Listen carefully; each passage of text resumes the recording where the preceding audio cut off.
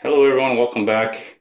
It's another episode here. I'm gonna actually give you an update on the body armor here. So here's what it looks like. Let me back up here. And I've been wearing it. It's been interesting wearing the Ghost body armor here covertly. This is just me wearing it without anything. And the reason why I got a short is because it gives me some waist room to wear my fanny pack. And as you know, cheap pepper spray from Harbor Freight, non-lethal, my phone, some money and credit cards, ID and all that. And then of course, back here in the main pocket. So this is kind of why I wanted some room here around the waist for me to carry my fanny pack, or hip pack, as how some people would say, and also a belt as well, so I can actually have a holster on the belt and have it on here if I need to. Usually don't. So here's what I have to say about the whole system, and if you want to take a look at the back, that's what it looks like in the back with the with this going around it. Come over here on that. There we go. You can see that as well. So there's a room for a belt if you choose to wear a belt and have a holster left or right or front, back, however you want it. Because I have a the visor, which is a normal, which comes down to here.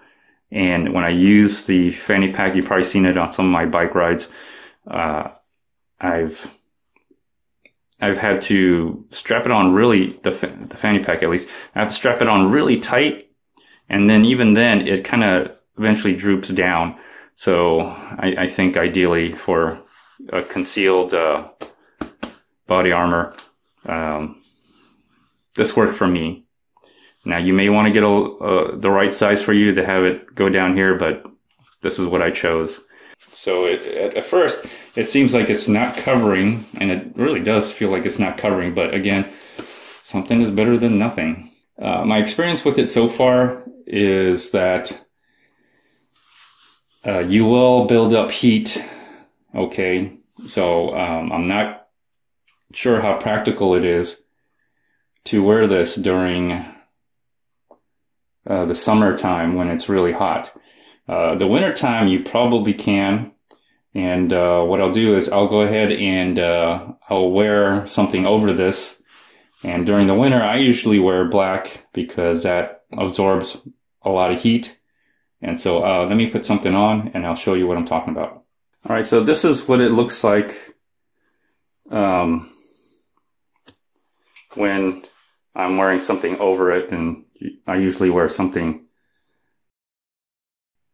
darker because, just my opinion, in the winter you want to absorb as much heat, and black absorbs heat, and in the summer I wear white. It reflects a lot of heat. So this is what it looks like. I usually leave this out so it kind of, you know, looks like this bottom part is coming out, so it gives an illusion, because what you'll notice in the back, if you can see it, you'll see the back part right here stick out. I'll exaggerate it a little bit more. Let me turn around here. I'll exaggerate it a little bit more. You see that coming out? So I'm hoping by having this come out, it gives an illusion where the eyes will see this part of it, and then you won't see this back part sticking out of the back panel. And the same thing for the front, where this kind of comes out and this looks more coming in. Just a visual illusion. That's all it is. That's all it ever will be. But this is kind of what it looks like. And again, I'll try to... and this is with my fanny pack, of course. This is my fanny pack underneath it. Other times I will wear the fanny pack over here, over this as well. And let me show you what that looks like. All right, here you go. Here's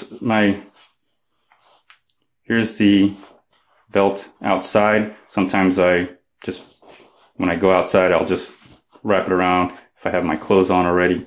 And again, I just leave this out. And then again, it gives an illusion appearance that this is sucked in, this is coming out. So the back side doesn't seem as bad. As you can see right here, this is right here. That is the panel. And of course, you can see the edges around the shoulder. You can see the edges around the shoulder right there. The edges on the shoulder. You can see that, but you know, at first glance, you can't really tell. And typically, what I do, here, I'll show you the other side here. And typically what I do is I take one more step. I take one more step, and what I'll do is I'll wear a backpack. And, you know, I carry a lot of electronics with me, my camera, my setup anyway, the iPad, and some other stuff. So I'll wear a backpack as well. And let me show you what it looks like wearing a backpack, especially if you go outside. A lot of people wear a backpack, so let me be right back. Okay, everybody, I'm back, and I'm wearing my very small backpack, and now it really obscures the body armor to the point where you can't see the back panel. You can't, with the colors, kind of all the different colors going on, it's hard to distinguish the shape of the body armor itself, as you can see. And so wear a backpack, a small backpack. I usually just wear one anyway to carry stuff.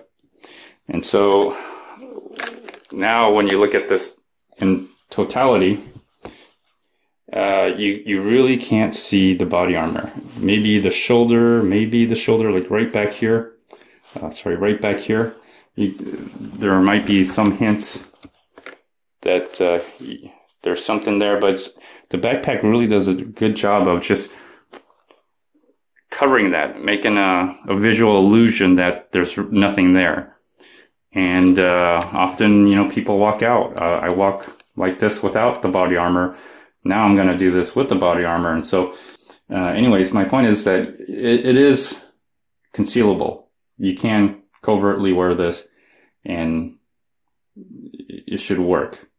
So that's my update on this. If you're wondering about the Ghost body armor by SafegardArmor, the only drawback is it does warm you up. So in the winter, it's great. I don't have to wear too many jackets. I just wear the body armor and then a light jacket like this. And I could be out in temperatures of below 50. 60 to 50 and below, around that range, is the ideal temperature in wearing this to stay cool. Or at least you to stay warm but not overheat and sweat. Anyways, I'm going to include this episode here. So feel free to like, comment, share, and subscribe, and thumbs up. See y'all later. Bye.